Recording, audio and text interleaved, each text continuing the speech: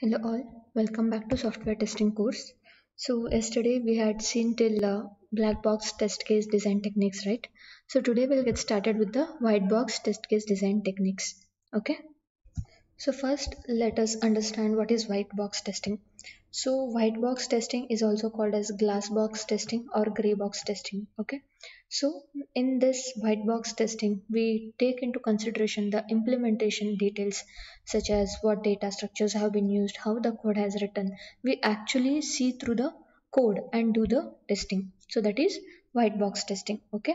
So the implementation details which we consider for the white box testing are your code at the component level or the basic unit level program, then interaction between the modules or interaction between the components, that is your at module level, then interaction between the modules which is we call as a subsystem level, then the subsystem interconnection at a system level. Basically your unit level, module level, subsystem level, and system level implementation details are considered into your white box test case design technique. So first we'll understand what is code coverage. So this comes under your white box testing itself. Okay. So here or at the unit or the component level, the structural testing involves generating the test cases based on the code which the developer has written. So the statement coverage, condition coverage, and the path coverage are generally done at your component or the unit level by the programmers, right? The developers, when they write the program, they do the basic coding like the statement coverage, condition coverage, and all they'll take into consideration. So using some tools, we can check the code coverage easily. So we had already seen, right? Profilers are the tool. Profiler is a tool which allows us to check the code coverage, like how many lines have been executed, how many number of lines have not been executed. That can be found out using the tool called as profilers. Fine. So why we use this tool profiler is because the quality can be ensured at the basic component level itself, right? But it is quite difficult to do it manually. So when you run a program, how can you tell, I mean manually, how can you tell that okay, these many number of lines have been executed, this line has been not executed? It is quite difficult to do it manually, right? So we use the tool called as a profiler. Okay. So this is about your code coverage. So the next one is internal boundary value testing. So we can apply the boundary value technique to design the test cases in the white box testing as well. So values that are on the boundary of the equivalence classes are high yield test cases. So such values need to be chosen as test inputs. So in the black box testing, we would whenever we test the functionality, it is quite easy to check the boundary values, right? If there is a number. So but for the white box testing, how do you do it? So it is quite similar. Okay, we'll take an example and we'll understand it. So you can see this example here, right? For this for loop is there. So for I is equal to 0, I less than or equal to 100, I plus plus, then you have some statements here. So how many times this loop would be executed? Is it 100 times or 101 times? So it has started from 0 and you have this condition, right? So it would, this for loop would execute for 101 time. So does the program or the programmer really want to execute this 100 times or 101 times? So this could be a mistake, right? So this is a boundary value here. 100 is a boundary value. So the testing has to be done at the loop boundaries for your white box testing. Okay. Suppose you have if condition statements, then in that if condition, there you might be having some condition there, right? Greater than equal to, less than or equal to, there could be some numbers. So you have to ensure that those statements execute properly. The symbols or the greater than sign, less than sign, whatever you use, whether it is correct, how many times it is executing. These all things needs to be kept in mind while doing your internal boundary value testing. So the next one is structural testing at the module level. So when you integrate units into modules or classes into a functional module, then you can test the module taking into the consideration the module structure. So what is a module basically? It is a group of units, right? So whenever you have done your unit level testing, what you do? You combine those units to form a module, right? So how you do the module testing in the white box testing? So let's take an example. So let's say we have a banking software. So there is an abstract class here. We'll take into consideration object oriented thing here. So say this account is a abstract class, and then from which you have savings bank account, current account, and the fixed deposit. Okay, so you cannot form any object of the type account because it is an abstract class, but you can form objects of the type savings bank, current account, and the fixed deposit. So to test this module, you can form accounts of various type and check the methods or the interfaces in this account. Next, we will see how to test at a system level. So when you interconnect modules and develop the complete system, you will know how the modules are interconnected, and hence using the information testing can be done. Okay. So that means, so what is a system basically? It is a collection of units, right? So basically, first what we did while testing. So we created the units, we tested them, we combined the units to form the modules. Then we have done the module testing. Now at the last, what we'll do? We'll combine all the modules and we'll develop the entire system. Say for example, so this figure, it shows you the structure of a website. Okay, so there are four links on the home page. Say suppose these are the four links: about us, product, services, and contact us are the four links on the home page. So for each link, what are the next level links? Those have to be identified. So you need to test whether the same structure is indeed there in the website. So you also need to test all the links and ensure that there is no missing link or the broken link. Say suppose whenever you open the website, you have the home page, and in the home page you have four links. So you have to click on each link and find out whether what is happening. What are you get? I mean, when you click on a link, what is getting displayed? So if you click on about us, you have to check whether management and workforce links are displayed or not. So if you click on management link, so its related contents are displayed or not. So all these things have to be tested in case of your system level testing. Okay. So the third technique in the designing of the test cases is your experience based test case design technique. So this experience based test case design technique, it is more of a art than science.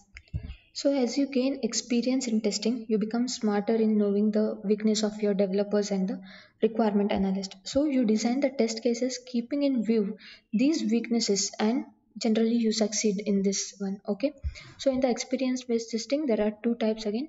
One is error guessing and the second one is exploratory testing. So error guessing, it comes through your experience. Okay. So as you gain expertise and experience in testing, you can easily guess what type of mistakes the developers make in implementing the functionality and writing of the code. So we had just seen in the for loop, in the internal boundary value testing of the white box we had seen. So instead of running the for loop for 100 times, the programmer might have made mistake in running that particular for loop for 101 times. Okay. So another example could be the error. If say suppose there should be a proper error which has to be displayed, but instead of that, it is not giving a proper error. So or say suppose that for example, you have to calculate whether a person is a senior citizen or not. So in that case, the programmer might have made mistake in guessing the age. Like if it is 65, exactly 65, then what should be the case, whether he is a citizen, a senior citizen or not. Okay. So these are the type of errors which you can guess from your expertise, from the tester's expertise and experience. Okay. So your error guessing, it is simple test based on your gut feeling. So highly experienced test engineers can detect many defects in rather short time using this approach. The second one is exploratory testing. So while testing, we use the predefined test cases, right? So this is called as scripted testing.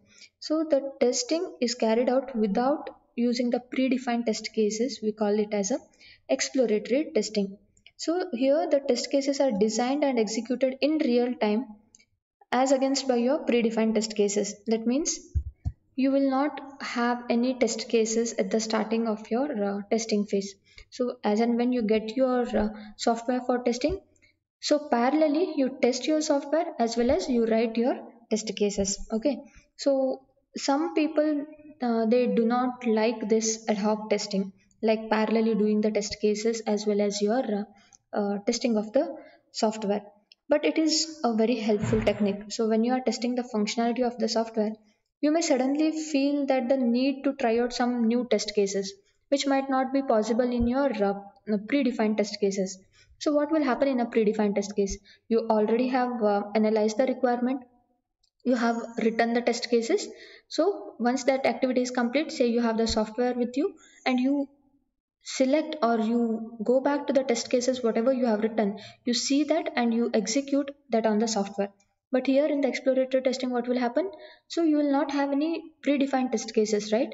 So as and when you get the software for testing, you test it and parallelly you write the test cases. So here you have a chance that whenever you are, you know, testing some functionality, you may try out new things, okay, which is not possible in your predefined test cases. So you can find a defect actually with this exploratory testing. So based on the principles of the test case design whatever we have discussed, we will work out with the various test cases, such as we'll see two case studies based on this whatever we had seen, the test case design techniques, right? Black box, white box, and experience based. So we'll consider two test cases, case studies. Okay. So the first one is test cases for an IVR system. So to test this IVR system, IVR is nothing but interactive voice response. Okay. So we have to design the various test cases keeping in mind all the things, all the test case design techniques we have discussed, and various quality parameters that need to be tested. So your IVR system, that is interactive voice response, it consists of two parts. One is the hardware to which two telephone lines can be connected, and the other one is the application software. So assume that you have two users who can access the IVR system simultaneously through their fixed or mobile telephones. So the user can dial an IVR number to obtain the arrival or the departure time of a train by keying in the train number. So if this is our requirement, then how do we generate the test cases, or what are the different types of uh, functionality testing, or what are the things we are gonna do if this is the requirement? So we'll see the test cases now. Okay. So first is the functional testing. So what is the function of your IVR system? So there could be two functional parameters here. First one, you have to design the test case for the testing of the system for valid train numbers and test for the invalid train numbers. This becomes your functional testing. Then we'll talk about the state transition testing. So this state transition testing, it is nothing but in the black box we had seen, right? So state transition. So we have different states for that particular system. So what are the different states? So whenever you dial an IVR number, you get the IVR response and you then disconnect. This is one state or one test case in your state transition testing. The next one is you can dial the IVR number and then disconnect it. Third one is you can dial the IVR number, you can type in or you can key in the train number and then disconnect. Okay. So these are the different types of states which we can identify. Then in the structural testing, what you can do, you can draw the complete menu structure of the IVR and test all the possible paths there. Now comes the performance testing. So what you can do here? So you can have a test case for these three things. That is, test the system when two users they access simultaneously from their fixed phones. Two users when they access simultaneously the system from the mobile phones, and two users simultaneously, but one from the fixed and one from the mobile phone. So you have to take into consideration what is the performance whenever these three test cases are executed. So next is the stress testing. So the test, you have to test the system when the three users are accessing it is simultaneously. So what you'll get whenever three users simultaneously access the IVR system? So when two users they should get a IVR response, but the third one should get a engaged one. Okay. Then comes the gorilla testing. You randomly dial some number and check what response you get. So the next one is experience based testing. So when you use an IVR system repeatedly, you get used to the system. Like if you dial the number, what are the message you get? If you dialing another number, what are the messages you get, right? So you may like to key in the train number without waiting for the long message to be completed.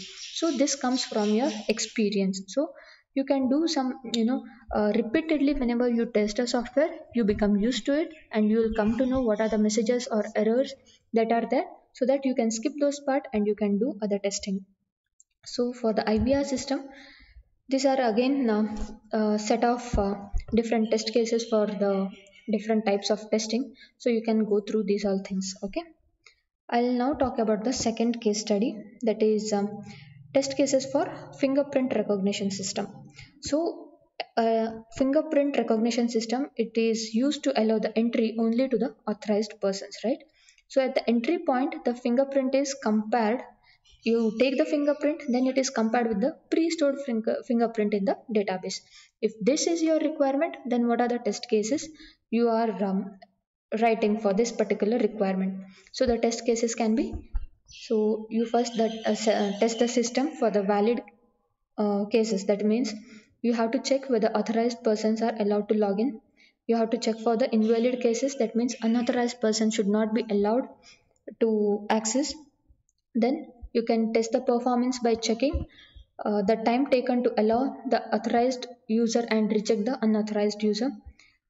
Test accuracy rate by testing multiple hundred users to calculate the percentage of false recognitions. So again, tolerance by applying, how your system is tolerant to different types of test cases. You can apply ink to your finger and then you can try logging in whether it is allowing or not. You have to check this one. So then check the overriding feature. So if an authorized person is disallowed by the system, then what is the procedure next?